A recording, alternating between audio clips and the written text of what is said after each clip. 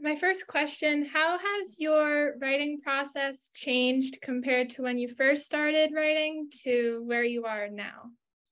It's changed a lot. I think one of the biggest points that has changed is that when I first started writing, I was like, especially back in like middle school and high school, I was definitely more of a pantser where I just didn't have an outline. I just wrote whatever I wanted to. But now, as of right now, I'm really much more so a plotter. And so I try and like detail out what I'm going to write before I write it. That way I'm not overwhelmed or I don't get stuck or anything like that. I think that's been the biggest. Somebody is doing something loud outside, but hopefully it's not too loud. Well, I hear it, so Okay, good. They're like chopping down a tree next door, and I'm like, great, thanks. But otherwise, I think that's probably the biggest thing is just now I'm more of an outliner, and that's really streamlined my whole process. Okay. So how do you feel? I've been following you on Instagram for a while, so I've kind of seen like all your posts and stuff like that. So how do you feel about the fact that most of your books are over a year old now? It feels so weird. It feels so weird. It like I think all of my books except for one are now over a year old, and it's bizarre to me because especially for like Two Kinds of Us, it feels like I just released that book, like I was just promoting for it, and it was a whole year ago that it came out now, and it's just bizarre. It's weird to think that so much has happened in such a short amount of time. um it's so weird. Yeah.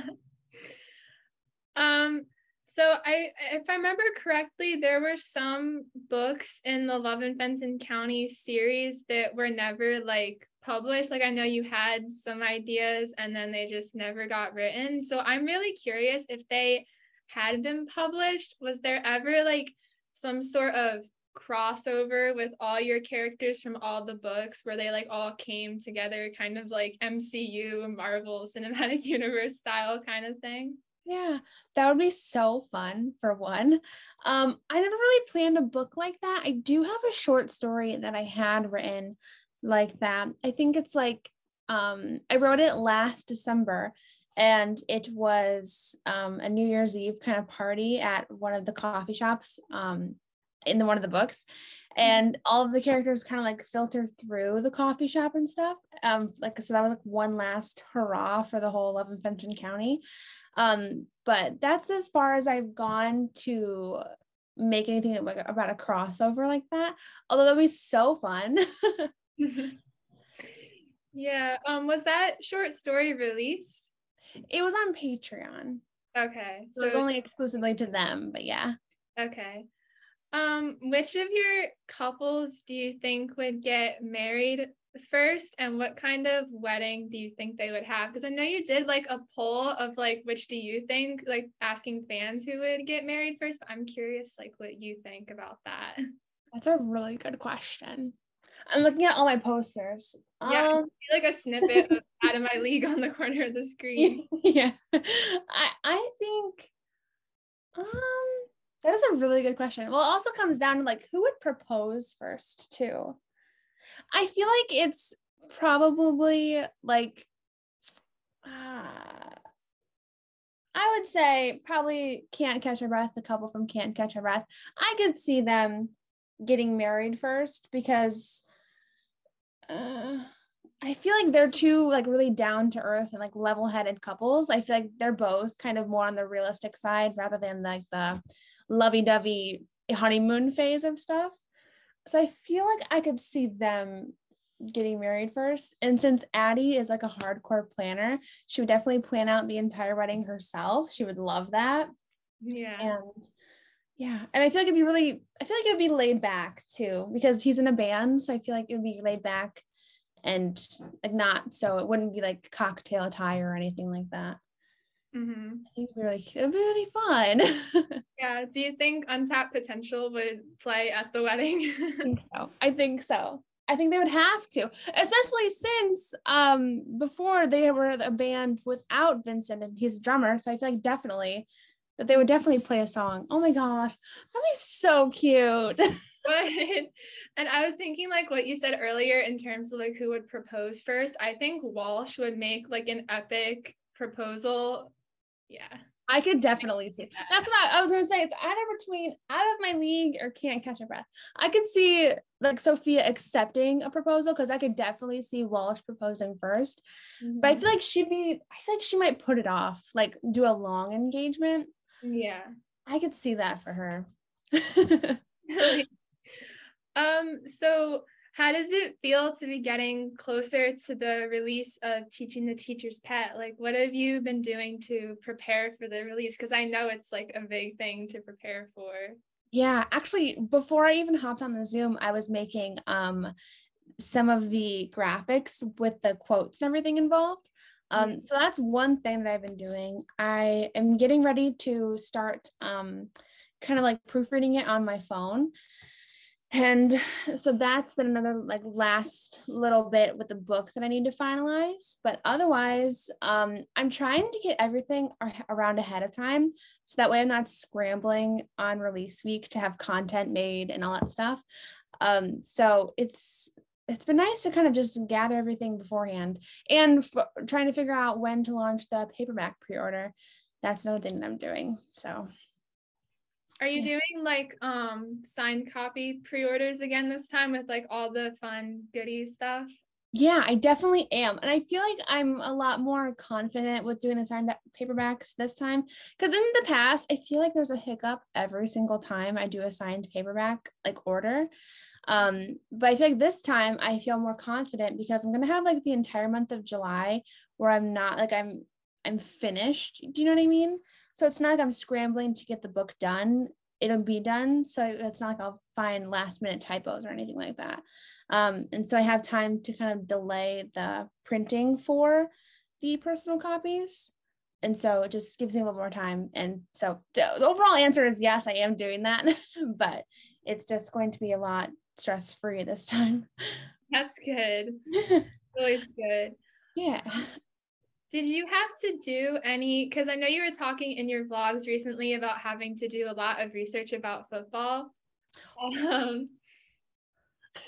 So did you have to do any research like that to write about baseball in Out of My League? Actually, no. I did play softball in like elementary school. So I knew the basics of baseball. Like there's some crossover obviously between softball and baseball. So I knew the basics. I knew like the positions and stuff like that. So fortunately, no, I didn't have to do too much research with Out of My League in baseball. And I should have just done a baseball series instead of a football based one, but it's fine. Yeah, you're not alone. I don't understand football either. And I didn't realize how little I knew until I started talking about it. And I'm like, oh, I don't know if that's actually a thing or not. Yeah. So all of your books have protagonists in high school. So I'm curious, what were you like in high school? And which of your characters do you think you were the most like in high school? I was really quiet in high school. I would say I was definitely quiet. I had a very small class size, so I kind of just stuck to myself, stuck to my books and stuff. But if I had to pick who I was most like, I feel, well, it's kind of funny because I feel like none of my characters kind of are really quiet on the quiet side. Like none of the main characters are really that quiet. Maybe I'd be the most like I don't know. Maybe Destelle, I would probably say. Because I liked to switch up a lot between like my whole styles like she does.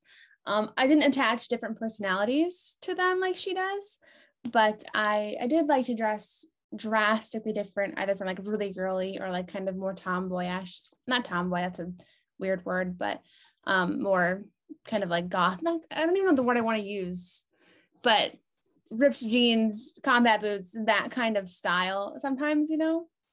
I think it's like grunge kind grunge. of. Yeah. Yes, grunge. There we go.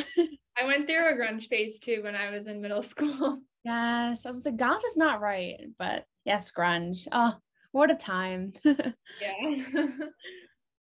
So what are some of your favorite romance tropes, like even the ones that you haven't written yet in your books? So I feel like my all-time, do I want to say all-time favorite? One I really, really, really love is like the forbidden love kind of trope. The book that always comes to mind, like right off the bat, is Lady Midnight by Cassandra Clare. Those two main characters can't be together, and I just love the whole like you want to be with somebody but you can't. I think that's I don't. It just really gets my heart pumping. I love it.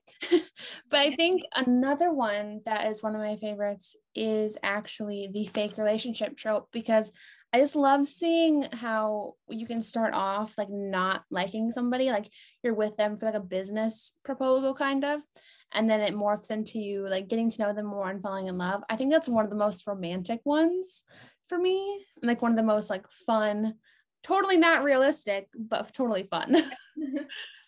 Yeah, I'm writing fake dating right now, and I wrote Forbidden Love in my last book, and it's so both of them are so much fun. Yes. I love them both. I love reading forbidden romance. I feel like I've tried to write it once, and I just like, as a writer, I'm like, okay, I just need them together. I just need them together. You know what I mean? So I feel like as a writer, I don't have enough patience for it. Yeah. Have you ever thought about writing that trope for like a book? Yeah, it's definitely bounced around. I think in one of my books in this new series, it might be kind of like a sub trope or like a secondary trope. But I don't know if it's ever been one that's a main thing. Um, Not yet. And I think there's a few ideas that I could play around with if I ever like wanted to fully flesh out a plot for it. But maybe one day. Yeah, I feel like Harry and Estelle could kind of be That's Forbidden Love true. a little bit. Yeah, that's true. Somebody else pointed out the other day, they're like, oh, is this kind of like star-crossed lovers vibes? And I'm like, oh, it is. Like, I didn't even think of it that way. Yeah. Um, so going off of that, can you say anything about what tropes will be in the Most Likely To series? Because I know you said that the first one is enemies to lovers, which I'm super excited about. So can you say anything about the others yet? Yeah, well, I feel like, I mean, I don't mind sharing everything all at once, you know? Like I'm the kind of person who definitely wants to share everything. And I'm trying to think of like what are the most likely to titles, because I know I've shared those. Like book 2 is most likely to never have their first kiss. I know that one off the top of my head, but I cannot remember the other ones. But so I feel like one that is definitely going to be in there is fake dating for sure. So I do have another fake dating one coming, which is exciting. And honestly, I think I'm trying to think if I have a new trope involved other than enemies to lovers. I don't know if I do. And I don't have my notebook in front of me, or else I would have checked. But so there is going to be some repeats. So that's a little hint. But definitely fake relationships. That's exciting. That was actually going to be my next question too, was would there be any repeats? Yes, there will be. And I'm excited. That's very exciting. So will there be any cameos of characters from Love and Fencing County, or do the two series take place in like entirely different towns and states? Because I know you've never said like explicitly where they take place. So Right. Yeah. I've played around with having character crossover. I'm so torn whether or not I want to do it. It definitely is going to be in a different town, but I haven't really thought of whether or not they're kind of in the same vicinity or not. They're going to be in different counties, that's for sure. So it's not going to be in like Love and Fenton County. But like they could be like neighboring counties. I don't know. I've definitely played around with it though, because I feel like it would be so fun to like bring the two together. But I just don't know how to, I don't know. I need to think of a way to make it natural and realistic and not too forced. Do you know what I mean? mm-hmm. Do you ever feel like strange doing the crossovers because like in Can't Catch My Breath and Two Kinds of Us for the characters repeated? Did you ever feel like readers who read one book or the other wouldn't like understand the crossover kind of thing? I think that's definitely that was a big concern, especially for Can't Catch My Breath. I don't think I did it as well for those two books as I could have. And especially going into this new series where there's going to be not a lot of character crossover, but like book 1 and 2 has character crossover, 3 and 4 has character crossover, and like that. So that's been definitely a concern. And I don't even know if I'm executing it correctly. I'm sending my book 2 to my developmental editor this week, actually. So we'll see if I can execute it properly, but it is it's definitely challenging because I don't want readers to think like, oh, if you haven't read book 1, book 2 won't make sense to you, because I did have a few people say that about Can't Catch My Breath. So it's just kind of like the balance of not too many details in one book or the other. Do you know what I mean? So it is challenging. So hopefully for this next series, I can do it justice. I think you'll do good. I think I am on the right track too, because I feel like the balance comes in like you don't have too much, like one character isn't in a different book too much, you know. So I think we'll be okay. We'll see. So I know I really like making playlists for my books and listening to music while I write. So I'm curious, do you listen to music while you write? I do. Lately I've been listening to a lot of K-pop. I'm also the kind of person who once they listen to a song and like a song, they'll listen to it on repeat. And I have just recently discovered Dear John by Taylor Swift. So that's been on repeat on my playlist. But I definitely am a person who needs to listen to music. Otherwise, like I can't focus, which is kind of weird. But it needs to be music with lyrics, because I know a lot of people are the opposite. They need to, if they have music, it needs to be instrumental. But I just need something else to stimulate my brain, kind of. Yeah. Do you make playlists for each individual book? I do after the fact, which is kind of funny. I should be doing it like as I'm writing the book. I should make a playlist of the songs that I'm listening to, but I more so make the playlists with the songs that fit the book, because I think that's just more fun. But I do it more so after the fact, after it's like closer to release, because that's one of the things I use to help promote it. Okay. So like during the actual writing, you just listen to whatever. Yeah. Yeah. Yeah. Do you have a certain song that you like really associate with each book, like each book's prime song, basically? So Waterfronts 4 is definitely, obviously, You Belong With Me by Taylor Swift. Yeah, Like I love that. hands down, hands down. And I know Can't Catch My Breath, one that I always associate with that book, and not necessarily because the lyrics match up, but it's like Daphne Blue by the band Camino. That's one that I've always just kind of related to with that book. And it might be because I listened to it and I'm like, this definitely sounds like the kind of music I think Untapped Potential would play. And it's kind of funny. And then for Teaching the Teacher's Pet right now, one that I like always think about, and it came to me so randomly because this was a song that I listened to like in, I think it was like my middle school days. It's called it's the song Loser Like Me by the Glee cast, I think, something like that. Loser Like Me, I think. But it's by the Glee cast, and it's like so fitting for that book. It's kind of hilarious. I'll have to go listen to it because I never heard any Glee stuff. So See, I've never even watched Glee, so I have no idea how it came across across me back in the day. But yeah, no, it's kind of perfect for it, and it's funny. that's awesome. So since all of your books take place when the characters are in high school, have you ever considered writing a like sequel or kind of new adult series where it just like follows your characters in college or like when they're out of college, kind of navigating adulthood for the first time? I haven't really thought about following these characters, although that would be so fun. I feel like it'd be really fun to see like each of the individual, like Remy and Sophia and all them in college, because I feel like they'd be so different in college.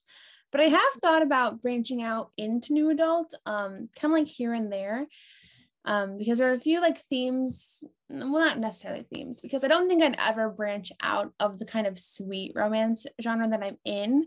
But I feel like it would be fun to explore the kind of college life and write something that way. So I've definitely thought about it.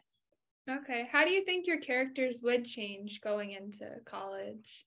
I feel like they would, I feel like they would definitely probably drink. Where in these books, I think the only character that really drink, like there's really depiction of alcohol, is in What Are Friends For. And I did it once like that. And I'm like, and maybe a little bit in Out of My League too. And I just kind of haven't touched it really since. But I feel like that's probably one. They'd probably do parties. They'd probably go to parties, but I would probably still leave out the more sexual elements that tend to like kind of occur in the college age, sort of writing and stuff. So maybe they wouldn't be that different. They would just be exploring more mature, like trying to figure out who they are, outside of high school and things like that, probably. It probably wouldn't be a good thing because I personally have not gone to college. I've never been to college or like on campus college. I've done online, but so it might not be the best for me to write, but it would require a lot of research. Yeah. About like college stuff. Yeah. And I'm not a good researcher. That's kind of why I write contemporary and not like historical or anything like that. It's because when it comes to researching, I get so bored so fast, which is probably why I never thought to research football.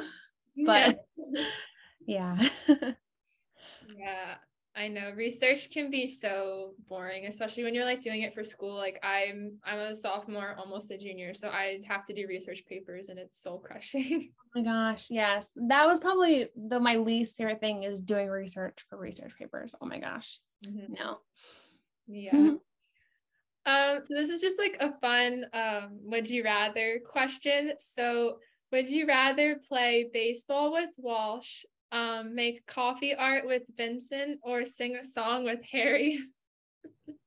Oh my God. Okay, well, it probably, as much as I love Harry, I probably would not want to sing with him because I would feel so embarrassed.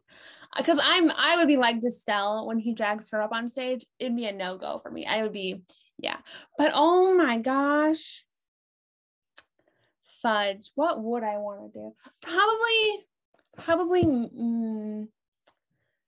I don't know. I'm leaning towards make coffee art. That's what I'm leaning towards. I feel like baseball would still be fun, but I've had so much trauma when it comes to sports, like hitting me in the face every single time. Same. Every time. Like, what is it? I So know.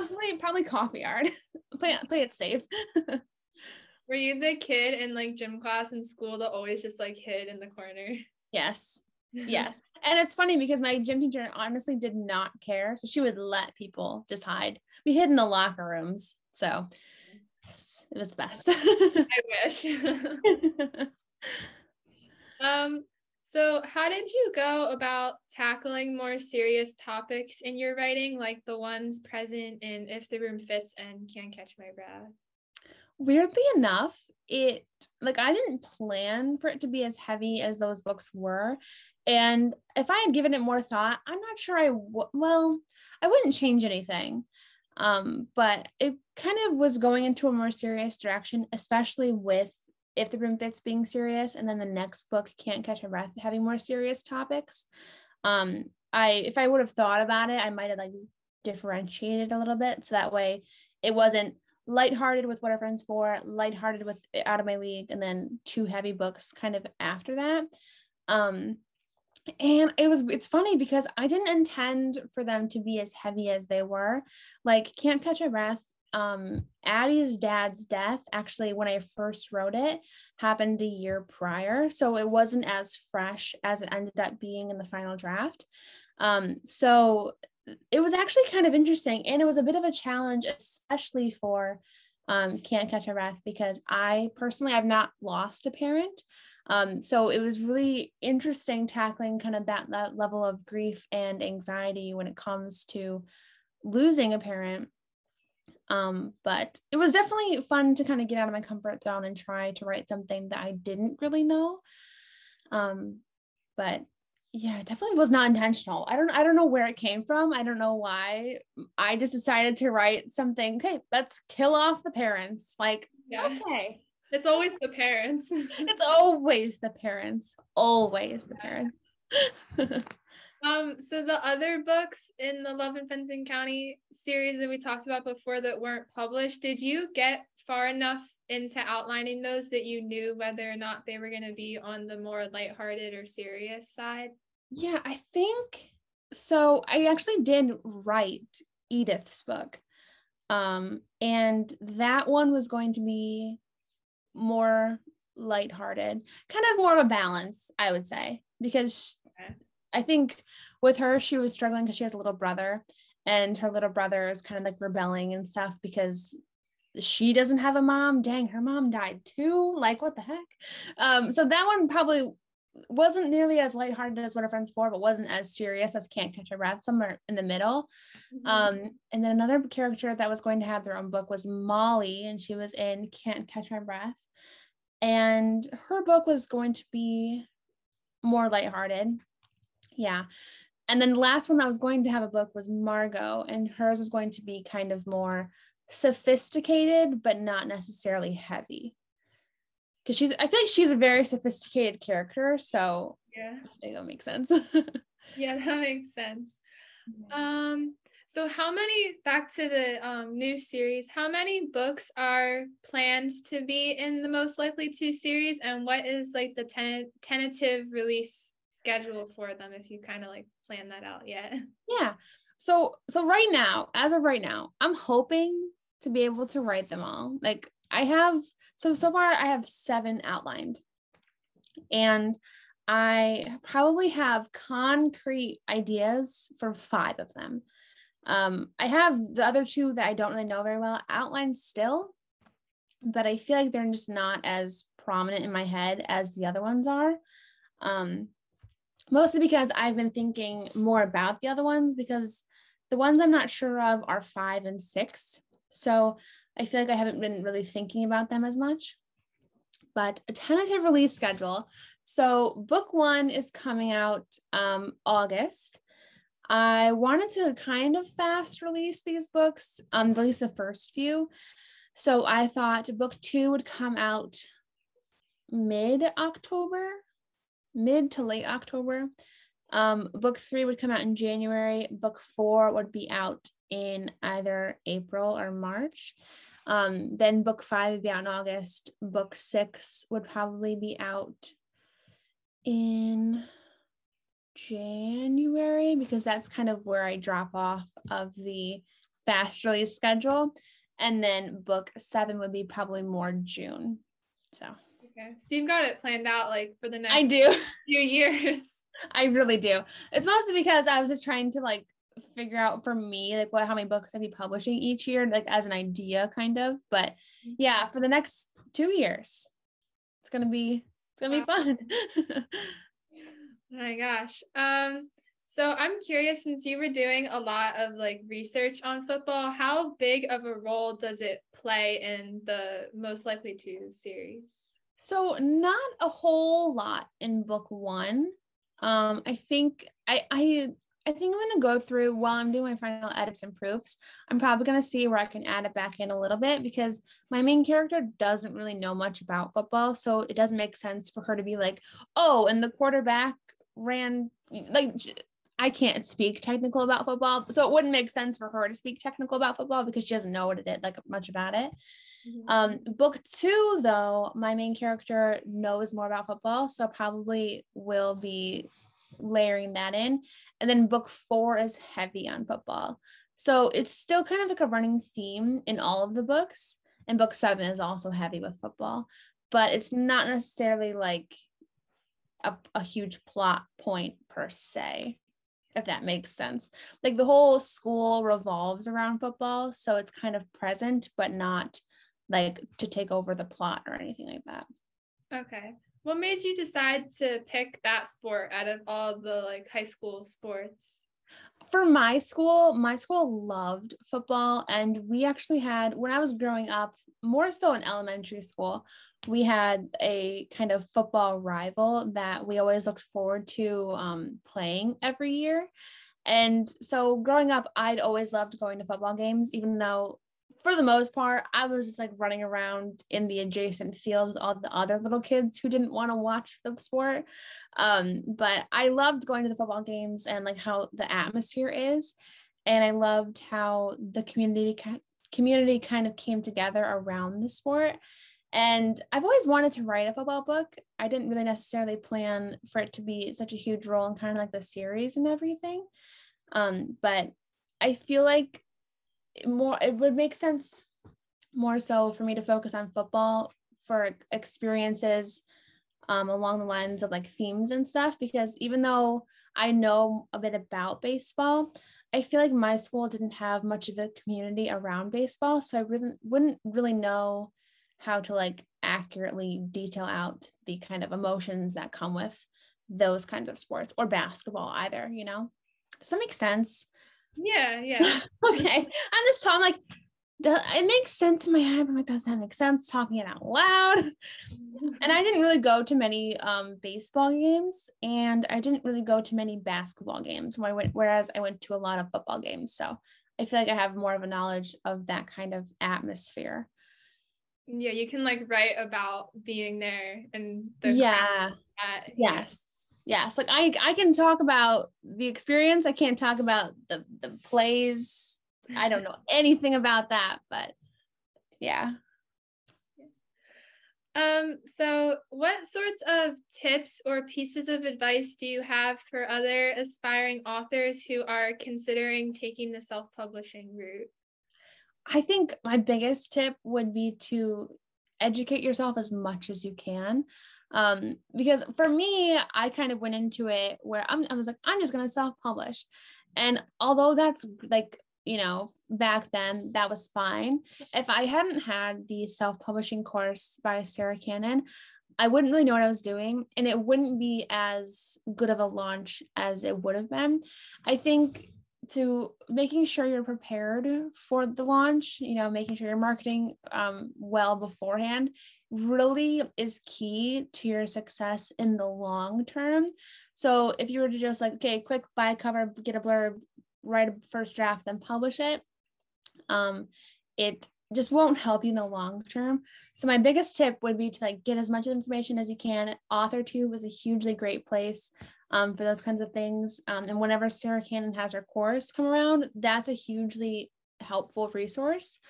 And then also some other freebies, like the self-publishing formula has like blog posts, Readsy has blog posts, but just being as educated as you can about the process will help make things smoother and like really help you in the long term. Okay. Yeah. So what was one thing that you wish you had known back when you were like getting ready to release What Are Friends For? That's a really good question. I feel like what would I wish I had known? It's funny because for some reason I can't really quite put myself back into that headspace to think like, okay, what did I not know? Do you know what I mean? So I feel like I'm trying to think.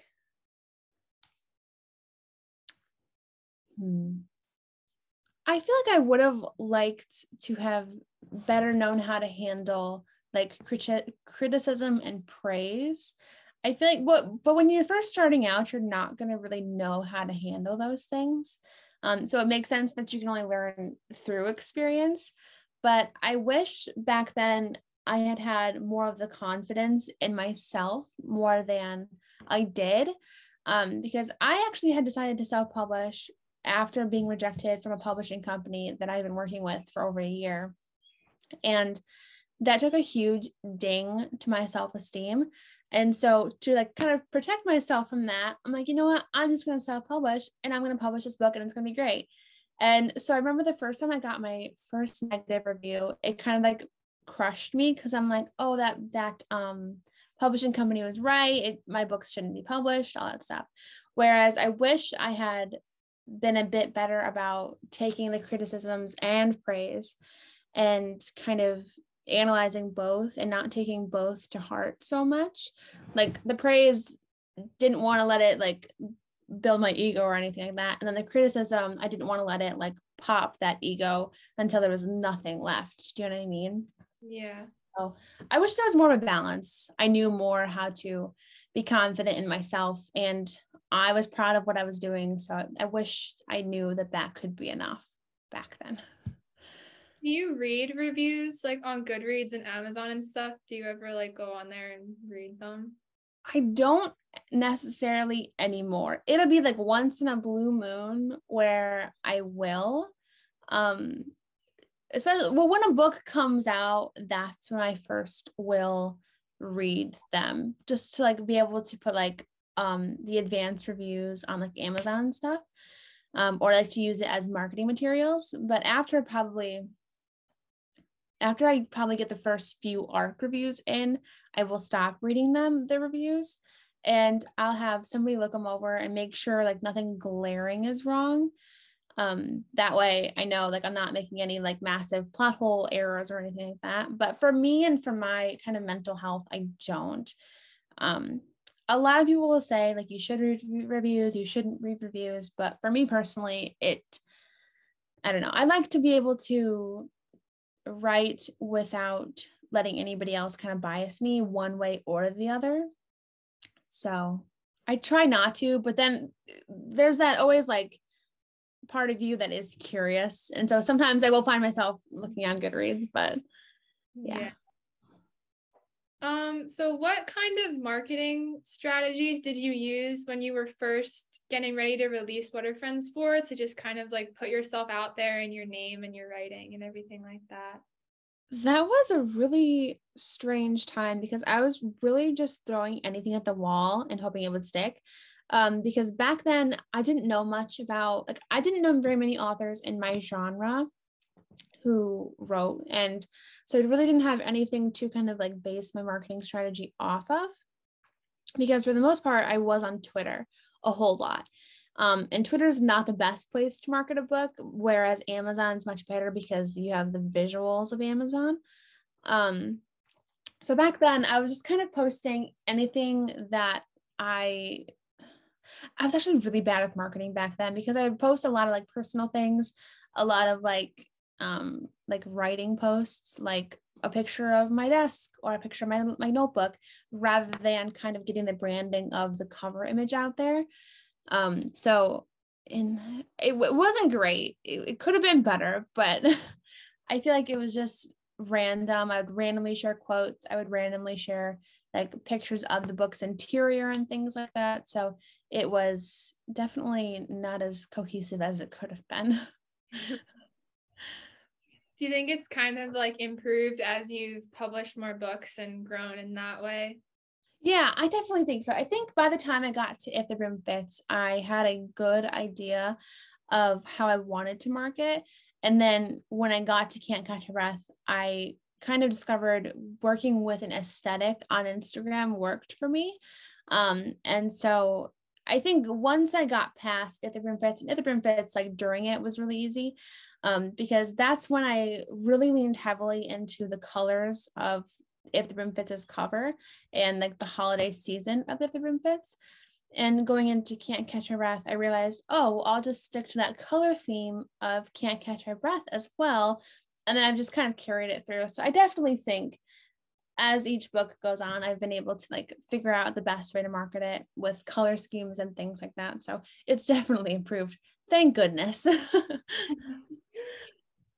So I think it was last year or the year before, for What Are Friends For's 1-year anniversary, you changed the cover from this one to a different one.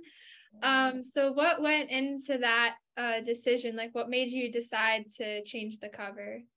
What Are Friends For was the only book in the Love in Fenton County series. Well, at that point, there was only 2 other books out there. Okay, so What Are Friends For and was different from Out of My League and If the Room Fits. And I knew I wanted to kind of carry through the theme of the book, the series of the book. I wanted to create a series. And I was like, and I had, at that point, I had already launched the pre-order for Can't Catch My Breath, I believe. So the cover would have already been launched.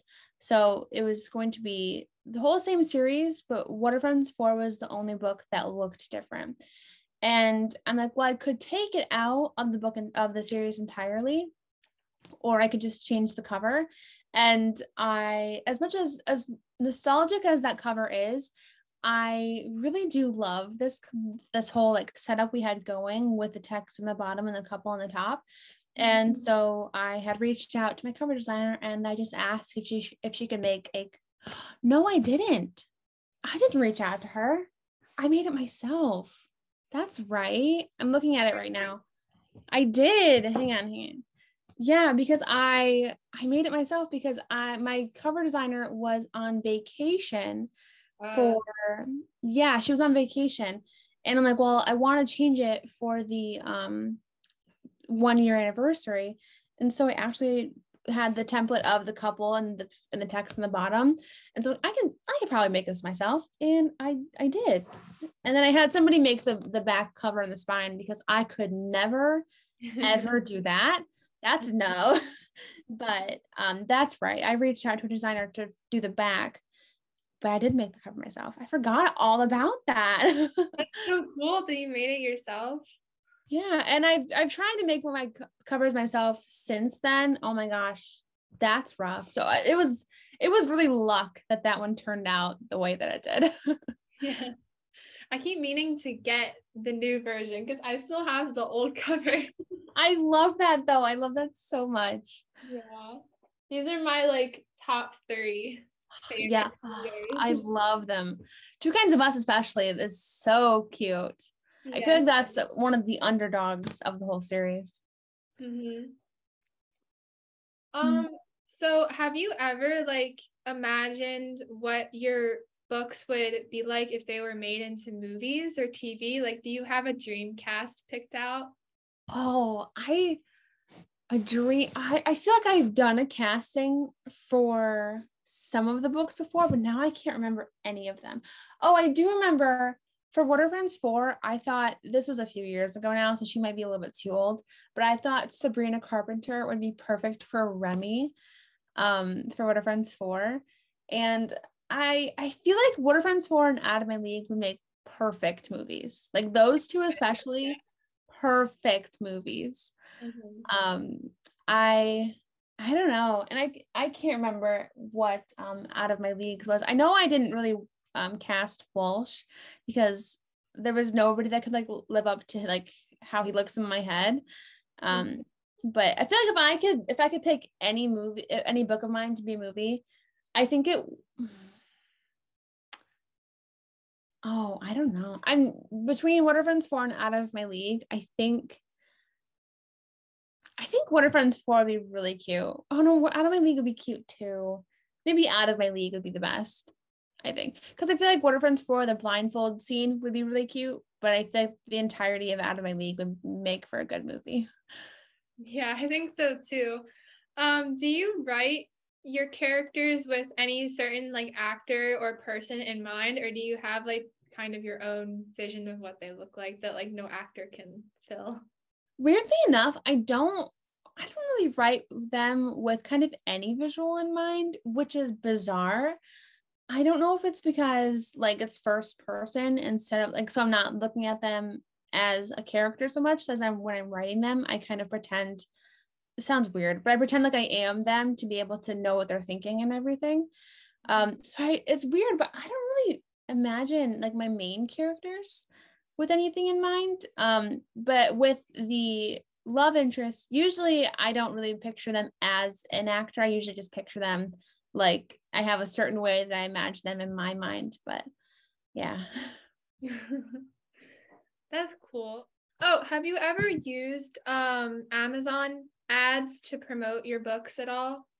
Yeah, I have. And I work with an ads management company. So right now they're kind of toying with Amazon ads for me because I used to do it myself and it went okay, but I feel like ads are just one thing that I'm never fully confident in. And like I'll spend money and I'm like, is this even helping? Like I don't even know. It does this, especially with Facebook ads, because Facebook ads you have to make your own kind of image for it. Whereas Amazon ads, it's kind of just it's more technical and I am not a technical person. Like I can't figure out keywords and negative search terms. And so I have played around with it, but right now I am using a company because it's just a different side of my brain that I don't like to touch. Yeah. Have you seen results with those ads, or do you feel like social media has worked out better? I've definitely seen results. And I think if you were to focus one or the other, if you didn't have money, I don't think it's a deal breaker as long as you are on social media. But I think if you do have the money, it is a good idea to invest because for me, I have personally seen an upkick in sales since starting Amazon and Facebook ads. Okay. Do you have any tips for like building up a platform on Instagram or Facebook? I think for Instagram, for me, what really helps was and I more so established myself as an author, like as a person who was like a writer. There we go. As a writer before I established myself as an author. So I had kind of more so targeted writers rather than other readers. Because I do think targeting readers is a lot more difficult than targeting authors because with authors, they can read your caption and instantly connect with you. Whereas readers, they can read your caption and just keep scrolling because they haven't read the book, you know? So for me, targeting writers has been helpful. And then asking questions in my posts has always been really helpful. Kind of sticking to a cohesive theme in terms of like posting pictures on Instagram, because when the color scheme is cohesive, it's like easier and pleasing on the eye. So when somebody goes to your profile, they'll like be more likely to skim through your posts and like follow and stuff. For Facebook, it's really been kind of one of those platforms that I haven't tried a whole lot on. I know back in the day, I tried to like transfer some of my Twitter followers over onto Facebook. And that's why I feel like I think I have 800 followers on Facebook. And that's probably where most of those came from, was from Twitter. Because Facebook's a little bit more hard, it's harder for me to kind of like grow on because I'm not sure how you like reach people on Facebook so much as like on Instagram, you can use hashtags.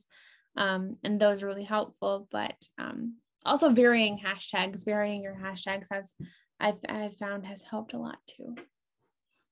Do you find that like posting more often helps? I haven't really noticed. Lately, I haven't been posting a whole lot. I do post Instagram Reels every single day, and that's actually helped a lot in terms of finding followers or followers finding me, I guess. For when videos do well, people do follow me from that. So I've gotten a lot of followers from that. But I haven't really noticed whether or not posting consistently to like the feed posts, like the pictures. I haven't noticed if that makes a whole lot of a difference. Lately, I've just been so sporadic about when I post that I probably should sit down and test it. But I haven't noticed. Okay. Which of your books has like been the best seller out of all of them so far? I think it would definitely be Out of My League, especially after last month. So I had a TikTok and an Instagram reel go viral, both focusing on Out of My League. And it got as low as number 33 in the Amazon store and the entire Amazon store. That's So so I would say it's definitely that one. Yeah, that's so awesome. It was insane. It was so crazy. Yeah, Oh, have any of your other books ever ranked that high before? I don't think so. I think Waterfronts 4 as low as it had gotten was 400. and that was on a sale day. But otherwise, I don't think so. I think it goes like Out of My League and then What Are Friends For are like the two top performing ones. And the other ones, I don't know. I feel like I think it's because there's not an established trope for them. Like they're in the tropes, like opposites attract isn't as popular as Friends to Lovers is. So that could be the case. But yeah, definitely Out of My League. How was your switch to Kindle Unlimited been? Because I know you were like kind of nervous about it before. Yeah, I was really nervous about it. And I do remember before I switched, maybe like a year before I switched, like September of 2020, I had told my mom, I was like, don't ever let me switch into Kindle Unlimited, because all that I had heard were negative things from Kindle Unlimited. And so I was like, don't let me ever do that. Talk me out of it if I ever tell you that I'm going to do it. And so when I did decide to make the switch in September of 2021, August of 2021, my sales were the lowest they'd been since I published in January of 2020. And so I'm like, you know what? It can't hurt. I mean, it could hurt, but like I at that point, I was willing to try anything and to try it just to say that I tried it. And so since switching to Kindle Unlimited, I have had consistently the best months of my self-publishing career. This entire year, I've gone past my top month of 2020. So it's definitely been a great transition for me. And I think that might be because I have so many books in Kindle Unlimited. Right now I do have 6. So if somebody reads one and they like it, they have 5 other ones to go through. And I feel like the genre that I am in is doing well in Kindle Unlimited as well. And a lot of my comp authors are also in KU. So it just kind of made sense to make that transition, because I don't know if there's a lot of contemporary romance authors who aren't in KU. You know, if that makes sense. Mm-hmm. So far I've found it to be very beneficial, and I'm very excited that I made the switch when I did. That's great. I'm glad to hear it. Yeah. So what are your goals for the rest of 2022, like writing wise? Well, I do want to be able to write. I want to get the first 3 books in the series fully done, obviously, especially for Teaching the Teacher's Pet, because that is coming out in August. I want that to be fully done. But I do want to get up to like the first 3 fully done by the end of the year. Because I do plan on publishing book 2 in October. So obviously I'd hope for that to be fully done. But for book 3, which I don't want to publish until January, probably, I hope that's fully done by the end of the year. And then hopefully book 4 at least has a first draft written. I think those are I mean, that might be a little bit ambitious, but I keep my fingers crossed about that. I think that would be really great if I could have up to book 4, at least have the first draft. Okay. So that's kind of what's next for you, just kind of getting all of that done. Yeah, there's not really much. Yeah, I would say that's what's next, which is exciting, but. Did you get a cover poster for Teaching the Teacher's Pet? I didn't. And it was really like I forgot about it. That's kind of why. And if I were to get one, I have to figure out where I want to put it, because there's a few, like this is an open space, but it's just a smidge too small for my standard 20 by 30 poster. So I'd have to figure out like the next size down and order it, but I've just been lazy. I haven't done it yet, and I really should, because it's a beautiful cover and it would look great on a poster. But I just haven't done it yet. Okay. I feel like you could have like the Love and Benson County wall and then like the Most Likely To wall. Yes, I feel like it'd be so fun. And what I could do, honestly, is like give these posters away as like a giveaway or something, and then get smaller posters. So that way I could have maybe like one on top, one on the bottom. Like, so I could have 2 per kind of column, you know? Mm-hmm. I could do that too. So that would be fun though. Yeah, you could like sign them and give them away. That would be really fun. That would be really fun. And so my last question, since we're almost at the hour, what was one thing that you would want to tell your younger self? Ooh, that's a good one. I would probably tell myself that it is possible. Like, because when I was growing up, probably from like the third grade, I realized that people can publish books and make money. But around middle school, I was starting to feel discouraged because I did have a few teachers who were like, okay, that's not a career. You need to have a career. And so towards the end of middle school and more so, and then the following the first 3 years of high school, I was kind of like, okay, that's probably not going to be possible. What do I want to do instead? And I felt really discouraged and lost because that was such a huge identity of me in middle school, especially, was writing. I used to write One Direction fan fiction. So I was just like so absorbed with writing. And then to have been told like, oh no, it's not possible. You need a real job. That was discouraging. So I feel like I would go back and tell myself, hey, like we have 6 books out. We're working on our 7th. It's possible, and kind of encourage myself that way. Because anything's possible if you put your mind to it. And I fully believe that. I would have told myself that. Yeah. All right. So those are all my questions. I just want to say thank you so much. I'm a huge fan. So this was really, really cool for me. So much fun. I cannot believe an hour flew by. It felt like it was like 20 minutes. That went by so fast, but seriously, thank you so much. I will be awaiting Teaching the Teacher's Pet to come out. I'm going to order a copy as soon as the paperback pre-order is up. I can't wait. I'm so excited. I cannot wait to hear what you think of it. Yeah, August is my birthday month, so it's like my birthday present to myself. Oh my gosh, it's perfect. Yes. All right. So thank you so much. Yes, thank you so much for having me. Yeah, have a great rest of your day. You too. Bye. Bye.